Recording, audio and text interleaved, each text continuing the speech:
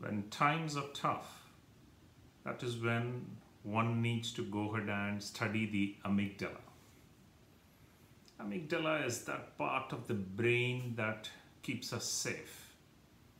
In fact, under stress, it primarily has four responses: fight, flight, freeze, or flock.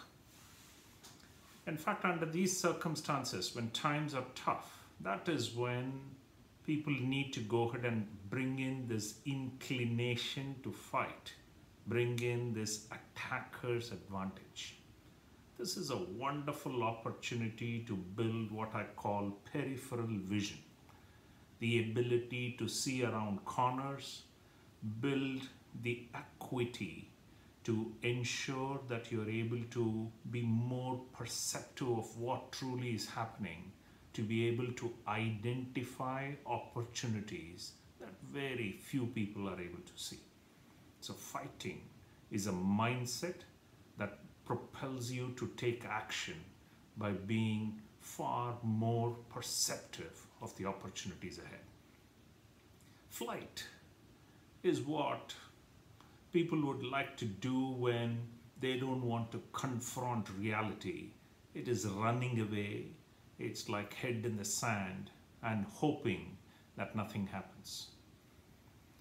Freeze is where you're stuck with paralysis. You're unable to move. You have tremendous amount of stress that's taking you nowhere.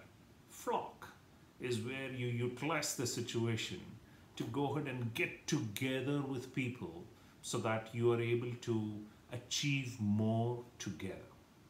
In a way, think about synergizing, fighting. Synergizing, fighting. So, in times of stress, if you have to become successful, think about how do you develop the attacker's advantage. Think about how you will come together as a team to achieve more. How fight and flock becomes your new mantra for success. Take action now. Let me know how it goes.